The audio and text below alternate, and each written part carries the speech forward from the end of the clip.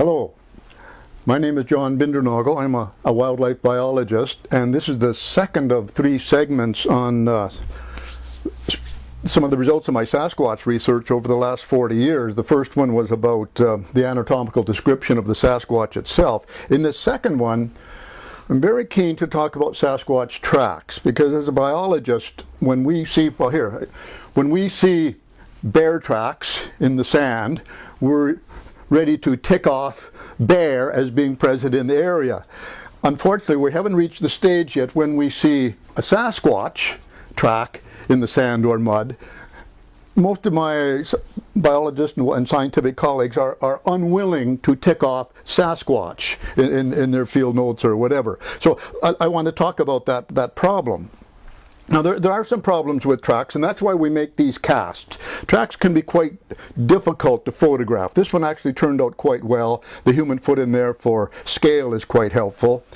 This one is quite good because the toes are kind of curled and pointed downwards, and there's the kind of nice round tip showing there in the mud.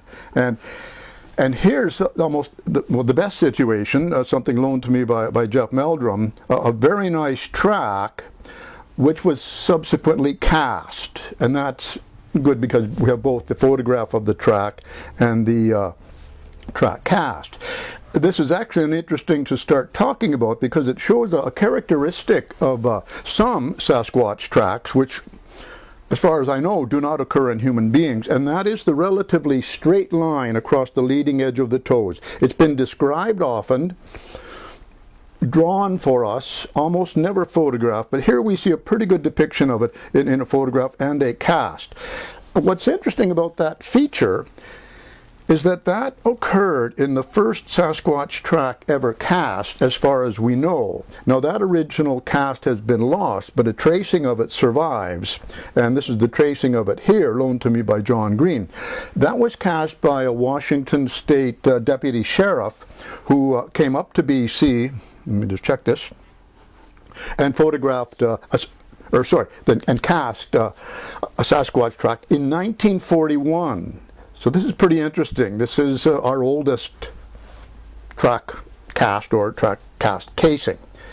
Now another feature of the Sasquatch foot, and this is something that Jeff Meldrum has talked about a lot in his research, is the thing about the mid-tarsal break, and it's shown here when you get some full-footed Sasquatch tracks and others which are referred to as half tracks. And the half tracks are different from a human on its toes, because a human on its toes, it would only be about the front quarter or third of our foot which would go into the soil, where the Sasquatch, with the foot sort of breaking or flexing near the midfoot, the half track is pretty close to half the full-size track. So that's an interesting feature about the Sasquatch foot, that different flexing, different point of flexing. One quite consistent feature of Sasquatch tracks is that they tend to be broad compared to their length. Wide compared to their length, broader than the human foot or human tracks. This is quite an extreme example of it. It's a good example, but an extreme example from Pennsylvania, where the width of the foot behind the toes is fully 50% of its length. And similarly, in this rather small Sasquatch track, only 8 inches in length, the width of the foot behind the toes is fully 50% of the length.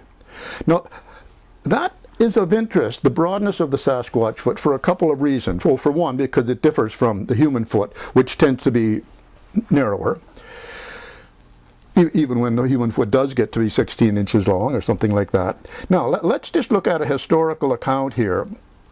It's from Southwest Oregon, 1904, and okay, some miners on the Sixes River had been observing a wild man, as they called it, in their area, and it was picked up by an editor of the Lane County Leader from Cottage Grove, Oregon. So the editor is writing, talking about the miners, when he says they say he, now he is the wild man, they say he is something after the fashion of a gorilla, and unlike anything else, either in appearance or action. Okay, so there we have a bit of physical description. a bit of behavior comes in here. He can throw rocks with wonderful force and accuracy. Now that's a very early report of this intimidation behavior that's commonly been reported for the Sasquatches. It certainly eliminates bears, could be human pranksters. Now this is kind of interesting. He is about 7 feet high, has broad hands and feet, and his body is covered by a prolific growth of hair. Well, here we have that reference to the total body covering of hair, the large size, 7 feet, broad hands and feet. So they noticed broad feet already in 1904, and I find that quite interesting because these men were ahead of it. You know, sometimes people ask, what did we know, or what do we know, and when did we know it? Well, we could have known about the broadness of the Sasquatch foot long ago. There's a couple other interesting aspects of the Sasquatch foot as recorded in track casts. For example, here's a pair of tracks from the Skeena River in northern British Columbia.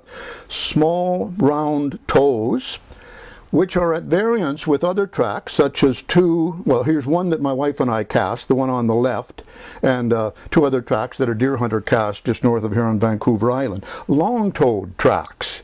And for years, people were puzzling about the short-toed Sasquatch and the long-toed Sasquatch. Well, if there was such a thing. And then came the track cast, 1982, came to our attention from Grays Harbor County, Washington, a wonderful cast in which the toes are held in a very tightly curled position, showing us that, yes, the toes are long, but sometimes they're held like this so that only the toe tips register in the soil, giving the appearance of short-toed tracks. Now, anyone interested in tracks and tracking knows that we can't just rely on individual tracks, but that the pattern of the tracks, the trackway, or which the technical term is trail in a very specific sense of the word trail, a trail of tracks shows us a great deal about the animal. For example, here is a trail of grizzly bear tracks on a road. And first of all, there's both hindfoot and forefoot. Second, there is this straddle or width to the trail.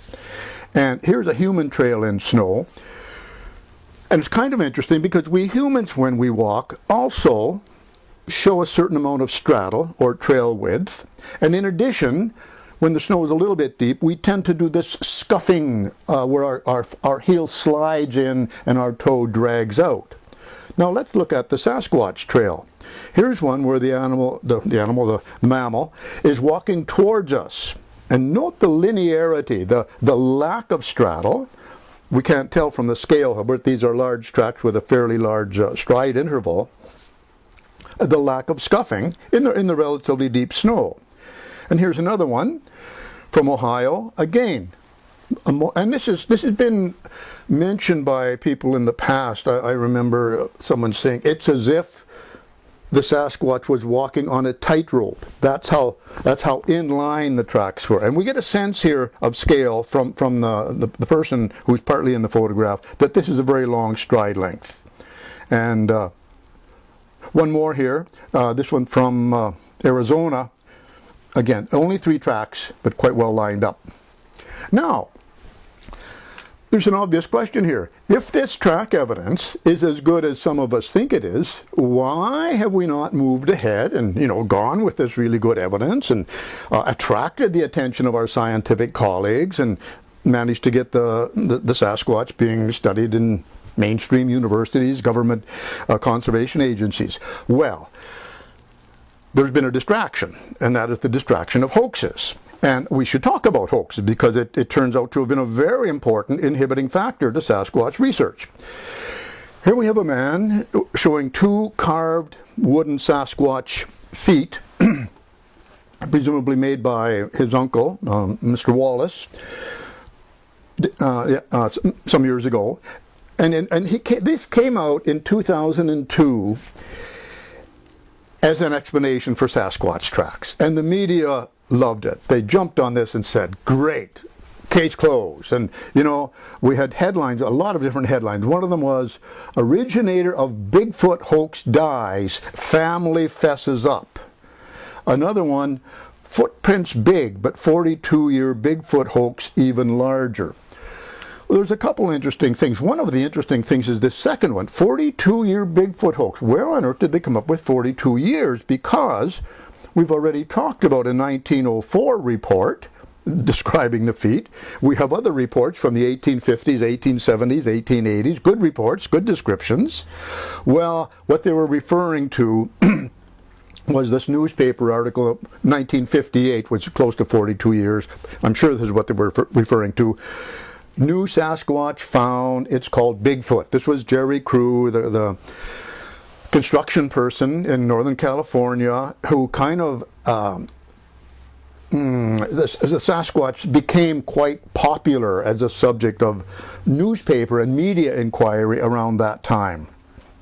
And unfortunately, this is also the time when the Sasquatch was given what I call the unfortunate nickname Bigfoot, but which is problematic, because I mean it's very hard, I think, for a scientist to take seriously an animal with the nickname Bigfoot, which is why so many of us serious investigators like to stick with the word Sasquatch, which is derived from an Aboriginal name.